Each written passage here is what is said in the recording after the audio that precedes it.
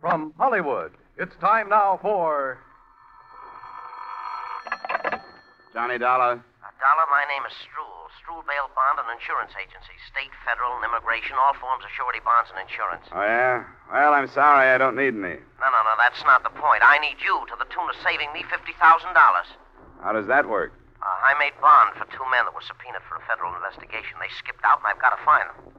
Who's mixed up in this investigation? A fellow by the name of Jack Madigan is the big shot. You know him? I've read about him. Enough to advise you to give up. If he doesn't want him found, the chances are they won't be. Alive, anyway. No, it's not as bad as that. Look, I came all the way from New York. This is worth a lot to me. Can't I talk to you about it? All right. Come up to my apartment. Maybe we can work out a deal.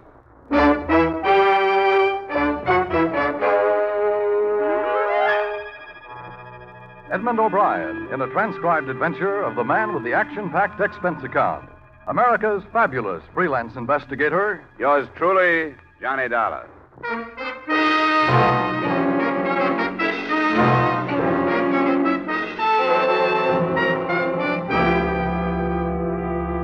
Expense account submitted by Special Investigator Johnny Dollar, Hartford, Connecticut, to the Struhl Bail Bond and Insurance Agency in New York City. The following is an accounting of expenditures during my investigation of the Jack Madigan matter. Expense account item 1, $250, phone to New York for purposes of checking your reputation. I learned that you, Mr. Struhl, were by no means above reproach, but decided that if a federal court trusted your agency, I would at least hear you out when you arrived, which you did at 1 p.m.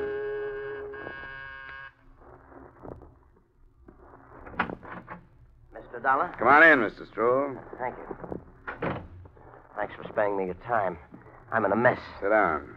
You should have known better than to make bond for anybody that was going to testify against Jack Madigan. Well, there was nothing I could do about it. Well, who forced you into it? Madigan. I've done business with some of his friends before, so he came to me this time and said, will I do it? Well, the way he said it, there was nothing else I could do. Madigan stood the expense himself? Sure. He wanted them where he could get his hands on them, and it looks like he did. Or they took a run out. They didn't have to accept bond. They could have stayed in protective custody if they were afraid of him. They had to if Madigan told them to. The point is they're gone. Unless I can prove they're dead or find them before they're due in court, I forfeit the $50,000, $25,000 apiece. I've got to do something. Why'd you come to me? I told you, I've got to do something. Well, it's a federal problem.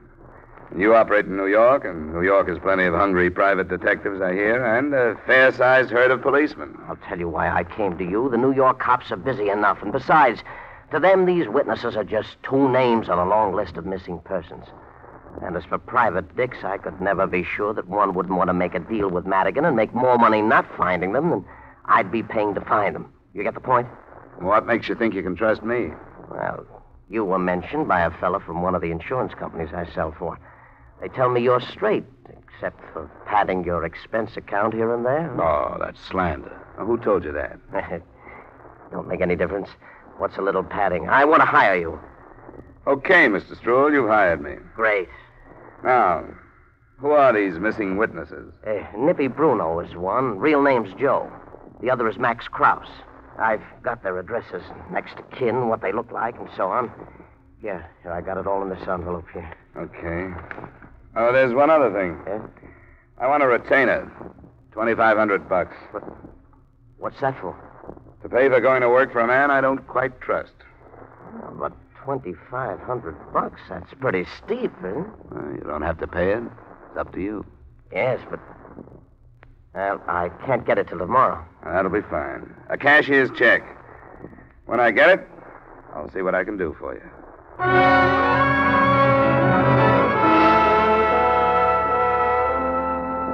I didn't expect the check to arrive, but it did. Special messenger the next afternoon. Expense account item 2, $12.50, transportation from Hartford to New York City. Expense account item 3, $23.85, dinner and drinks for a Herald American reporter who was more familiar with Jack Madigan than I. His statement enclosed. A lot of things have been written and said about Madigan by a lot of people, including me. None of us really know anything about him, how much power he has, where he got it, what his private life is, if any. And these witnesses being missing isn't even news. People who've gotten in his way have been dropping out of sight for years. There's Jim Schwartz and Big Tom Green. There's Woody South, just to name a few. I'd keep that in mind if I were you.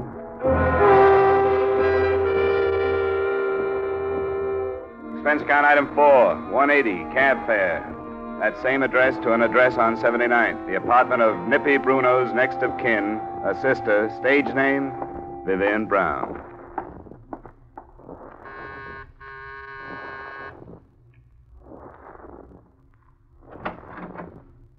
Good evening, sir. Hello. Miss Vivian Brown in? Who shall I say is calling? My name is Dollar. Mr. Dollar? She doesn't know me. Tell her I have some news about her brother. Come in, please. This way, please. Miss Brown is dressing to go out. I'll ask if she'll see you.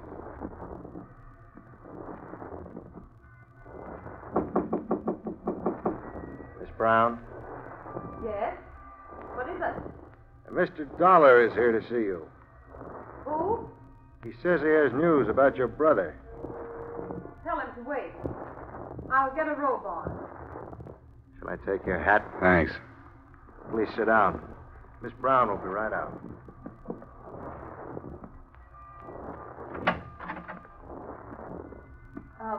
What was your name? I didn't get it. Dollar, Johnny Dollar. What makes you think I'd be interested in any news about Brother Nippy? Well, the mention of him got me in here. My butler doesn't slam the door on anybody until I tell him to. What brought you here? I'm looking for your brother. Then you've definitely come to the wrong place. Why should you be looking for him? I'm being paid to. The man who put up $25,000 bond for him wants to know where he is. I don't get it. What bond? You don't wear innocence very well, Angel, but I'll go along with the gag. It's no gag, and I can do without your insults. Your brother's due in court in 2 weeks to help the federal men investigate Jack Madigan. He seems to have dropped out of sight. Do you know where he is? No. I haven't seen much of him in the past few years. He doesn't approve of me, and I don't approve of him. Does that answer your question? It brings another one to mind. He seemed to think enough of you to use your name on his bond request papers. How about that? All right, Peeper. I was only trying to do it easy for you. Red. I heard it. You walked into something, Peeper. I usually do. But I'm glad to see you in character. That automatic makes more sense than that phony butler act did. Stand up. Better see if he's carrying anything, Vivian. Okay. Be a good boy now. Until you try to pawn my wallet, I will. It's all right. He's safe. You can sit down, Dollar. Well, what now? He should be here in 20 minutes. I'll go back to my room. Sure, go ahead. What's the rough stuff, Red? It hasn't been rough. But you don't know how close you came to getting your head blown off buzzing this door. It's liable to happen to the next one that does. Light yourself a smoke. We got about 20 minutes to wait. So we waited 20 minutes. Vivian came back into the room in a low-cut number that was a good choice for her sullen brunette attractiveness. It made her look softer, but the few remarks she passed weren't only icy. They could have come from a longshoreman. I was waiting for her brother to come in. That would have made sense. What did come in made none at all. It was Jack Madigan. Hi, Jack. Come on in and see what found me. Well, what do you know about this? How are you, Jack? Fine, thanks. What are you doing with that pistol? We wanted to play it safe. Yeah, he's a detective of some kind. He was hired by that Stroll to find Nippy. Well, that's interesting, isn't it? What do you have to say for yourself, my boy? Matter of fact, I'm speechless, Madigan. Oh? How's that? I thought I'd have to find you. I didn't expect you to find me. Yet, at least, and here. What's so strange about that? You and the sister of the missing witness? Huh. Maybe not so strange at that. Shut up! Keep your remarks to yourself, you two-bit heel. Yeah, Vivian. Cool off. Go mix me a highball. And you, put that gun away and go help her with the ice. If you say so, Jack. Of course I say so. Now, go on. I'm sorry, Jack. He's been needling me for half an hour. I ought to take her across my knee, waving that gun in your face. What for? Anybody knows you can't fire a gun in these apartment houses without causing a ruckus. What's your name? Dollar. And Manny Stroul hired you to find Nippy. And the other man, Krause. Well, I'll tell you what to do. You go back to Stroul and tell him the boys are all right. Oh, let's not be childish, shall we? In what river are they all right? Now, see here, there's no need to take such a pessimistic view. I realize the press has given me a reputation for violence, but I don't deserve it. There's no reason for me to want to harm those boys. I'm not afraid of their testimony. I'm counting on it. Sure. And straight testimony, no perjury this time. Why, I've already talked to those federal men. I'm cleaning the slate this time, telling everything, and let the chips fall where they may. What kind of stuff is this? The truth. I'm tired. I've been at sword's point with the police and my government long enough. I've been offered certain little leniencies, and I'm going to accept. It's been later than I thought for a long time. I'm through. You know, this is almost funny. I'm dead serious. You go back and tell that police coroner tout that the boys are all right. Where are they? I can't tell you that. I've got them under cover for their own good. Now, Dollar, don't go off half-cocked. A lot of heads are going to fall after the three of us have finished this federal catechism. If you think you're the only one looking for them, you must be a stranger in town. You're trailing the pack. Well, if this is all I get from you, I've heard enough. You'll drop it? If I don't find them before you're due in court, I will. What do you want, son? Money? I got some, thanks. I don't like to hear that. I suppose it takes a lot of guts to be a hero, but it sure doesn't take much brains. Remember that. I can leave? Of course you can leave. Because I think you're going to talk this over with yourself and come up with an important decision.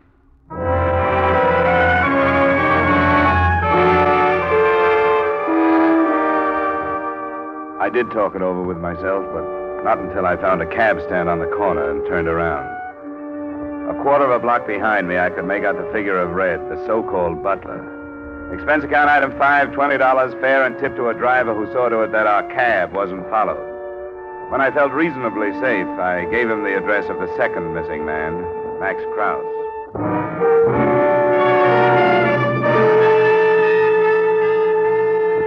I didn't know what I expected to find there, other than an empty flat with possibly a lead of some kind.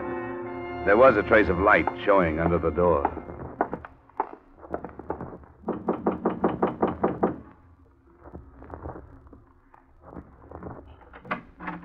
Come on in, Dollar. Red. I didn't expect a butler in a place like this. Come on in. Why didn't you use your head? Jack gave you a chance to. Maybe I should have. What are you doing here? I live here. You trying to tell me that you're Max Krause? I'm Max Krause. And now I've got to do something about you. Can you prove that you're Max Krause? Why should I have to prove it? Go ahead. Think what you want to. You got brains. Reach up behind you and snap off the light. Don't make a play for the gun, Dollar. What are your plans? Madigan wants you put away until after the investigation. Come on.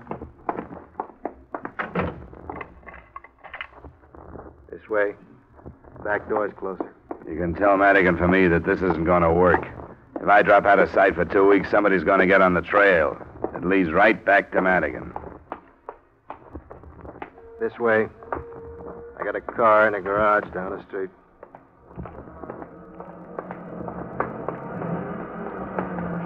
That's him. Get down.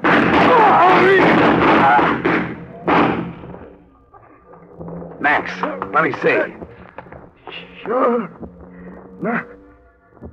Now you believe him. Let me get your coat. Get away. I hate your God.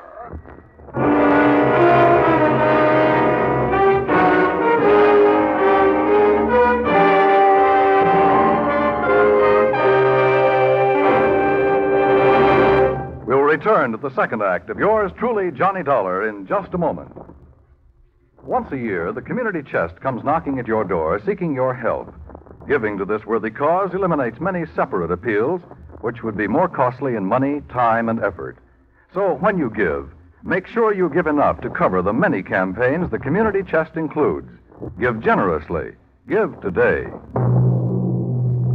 Now, with our star, Edmund O'Brien, we return you to the second act of yours truly, Johnny Dollar.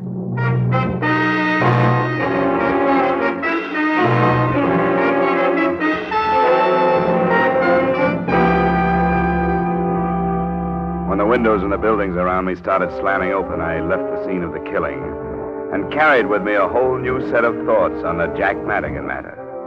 None of them were good, but the worst was the fact that the description I'd gotten of Max Krause would in no way fit the dead man I now thought was Max Krause. Expense account item 6, cab fare to your address, Mr. Stroul.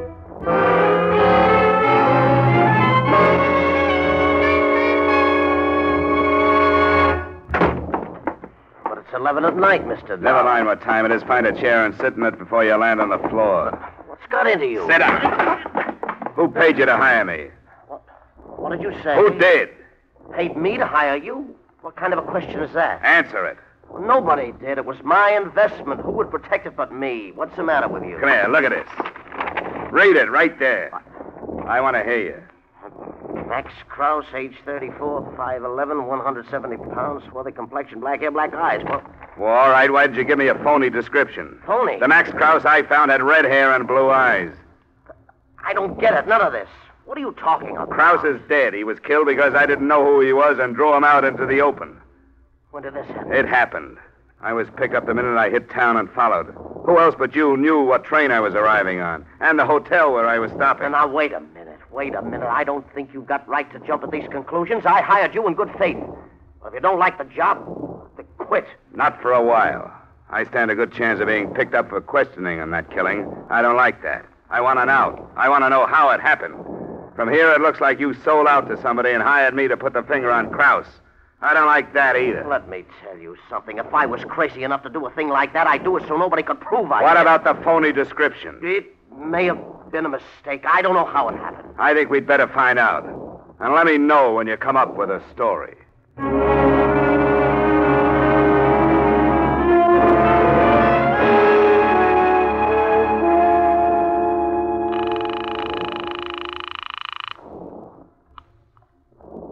Hello?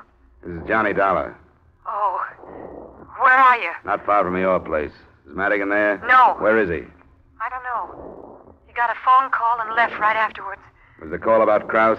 He wouldn't tell me. What about Max? He was killed. Oh, I knew it was something awful. I could tell by his face. I've been scared to death ever since he left, and I didn't know why. I'll call back later and see if he's in. Mr. Dollar, I have no right to ask this, but there's something I want to tell you. Could you come up? Can't you tell me over the phone? No, Won't you come up? You alone? Yes, I'm alone. Okay. I'll take a chance. It'll be about 10 minutes. It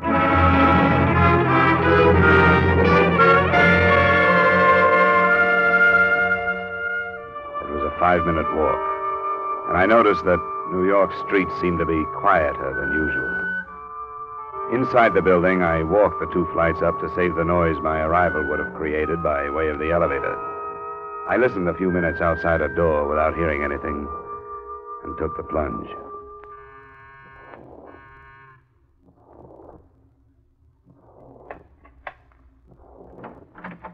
I had the feeling you'd change your mind and not come. I almost did.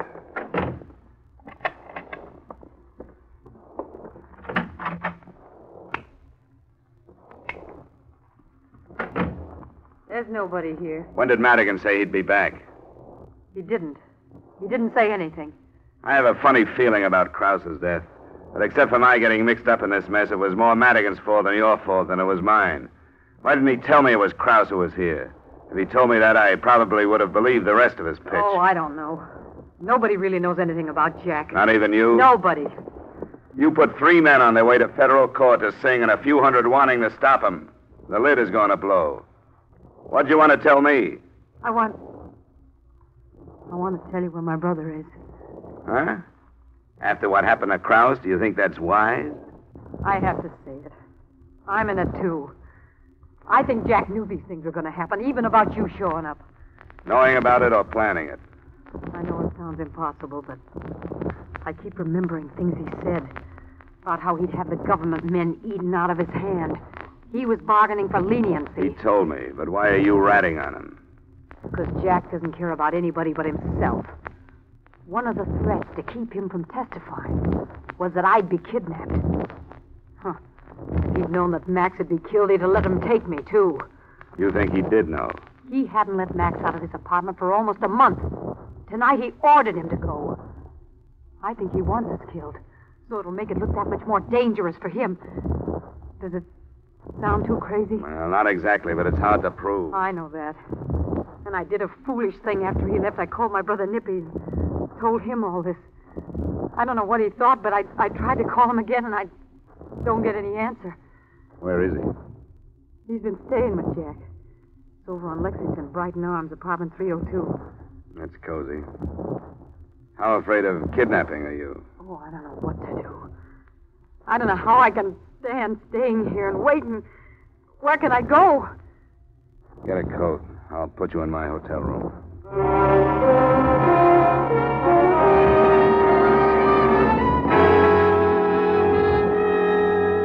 Expense account item 6, $10. Tip to the hotel detective to see that she stayed in the room. Item 7, $120 cab fare to Jack Madigan's address. I dropped my taxi a half block down and walked the rest of the way. What slowed me was the sight of a couple of prowl cars parked in front of the building. And even at that time of night, a small group of the morbid in a scattered circle on the sidewalk. I saw the body, but didn't move close enough to recognize it. Hey, what happened? Huh? Oh, a shooting. Anybody know who it is? The whole country will in the morning. He was due for a big federal probe. That's Jack Madigan. Where were you, Fred? Taking in another of them westerns, I suppose. There was more shooting right here than the whole picture. Hey, pardon me. Yeah? When did it happen, do you know? Not exactly. They've been here quite a while. Oh, about an hour, anyway. Can't find a medical examiner, and they can't do a thing about moving them till they do. Hey, Fred, wait till the editorials tomorrow night. Huh? This top there, too mighty.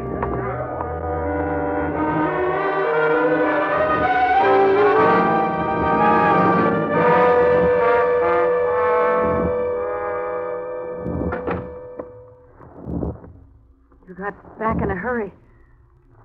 What's the matter? Your theory has just been riddled. Madigan's been killed. I don't believe... That's what the on-the-spot experts say. I was wrong about him. What about Nippy? I don't think your brother would have been there. Were they the same ones that shot Max? No. How do you know? Cars were parked solid at the curb, and Madigan was too close to them. He couldn't have been shot from the street like Max was. Do you think Nippy would go to your place? No, he wouldn't go there. That'd be the first place they'd look. The first place who'd look? I don't know why I said that. Yes, I do. You're thinking the same thing, aren't you? That I told him what I was afraid of and warned him. That crossed my mind. But I don't care who I can send in for Madigan's killing as long as I can go home. You seem to be the closest suspect. You're not serious. You've given yourself a motive. As far as I know, you were with him last. I wasn't. He left the apartment. If that's true, you've got nothing to worry about. What do you mean? What do you want me to do? Go with me and we'll both make a statement to the police. You think I'm afraid to, don't you?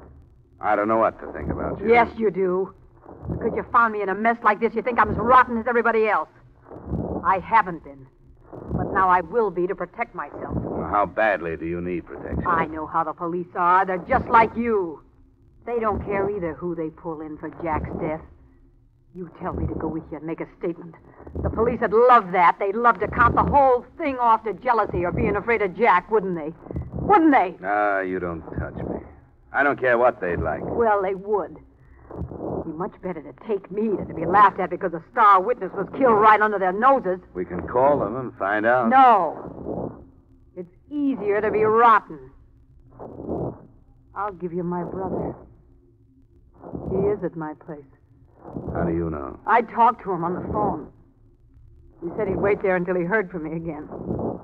Okay. I'll go over there. But I want you to come with me. Why? Haven't I done enough? Why do I have to see him? Come on. I don't want to lose you in case Nippy isn't there.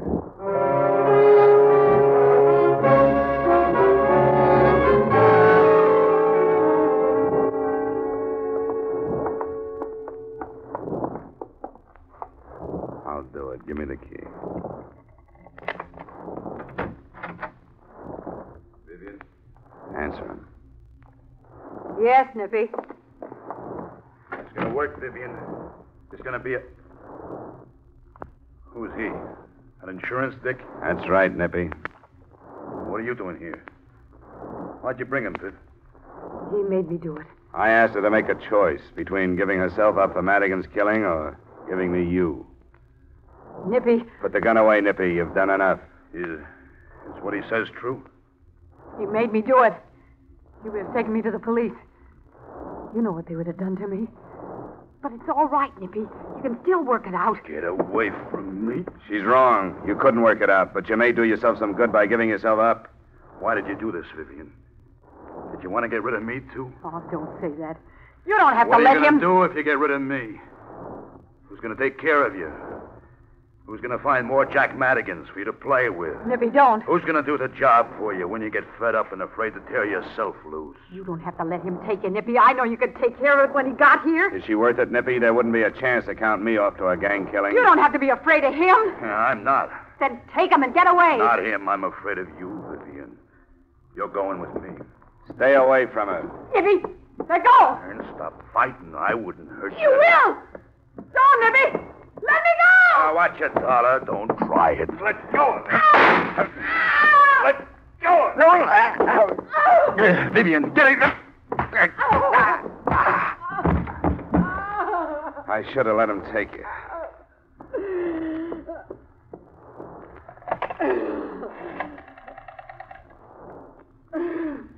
Give me the police.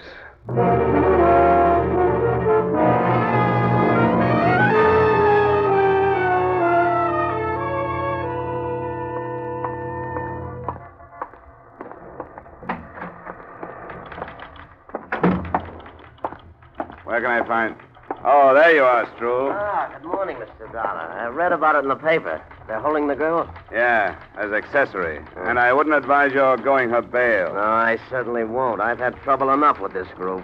You know, you didn't make it easy for me with that phony description. Yeah, I know. That description. It was given to me by Madigan's boys. I should have checked it. But don't worry, a mistake like that won't happen again. None of your mistakes will happen to me again. Huh? You'll understand what I mean, Stroll, when you get my bill.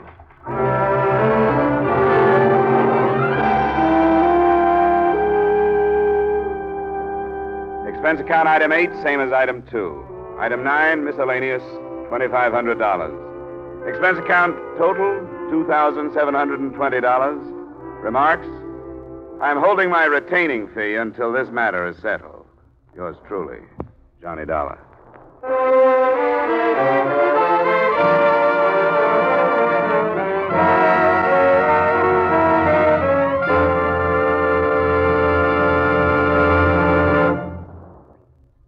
Yours truly, Johnny Dollar, stars Edmund O'Brien in the title role and is written by Gil Dowd with music by Wilbur Hatch. Edmund O'Brien may soon be seen in the Paramount Pictures production Warpath. Featured in tonight's cast were Sidney Miller, John Daner, Clayton Post, Jeanette Nolan, and John McIntyre. Yours truly, Johnny Dollar, is transcribed in Hollywood by Jaime Del Valle. This is Dan Coverly inviting you to join us next week at this time when we will again bring you Edmund O'Brien as... Yours truly, Johnny Dollar.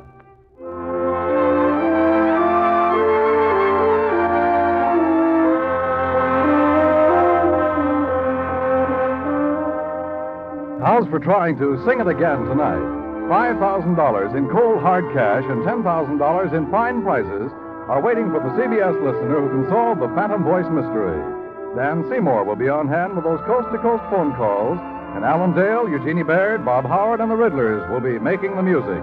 And remember, there's many a fine prize for solving the tuneful little riddle songs that lead to the Phantom Voice mystery. It's an hour of fun and music to entertain you and perhaps pay off. Every Saturday night on most of these same CBS stations, hear Sing It Again. And now stay tuned for Vaughn Monroe's Caravan, which follows immediately on most of these same CBS stations. This is CBS, where Hopalong Cassidy rides every Saturday night, the Columbia Broadcasting System.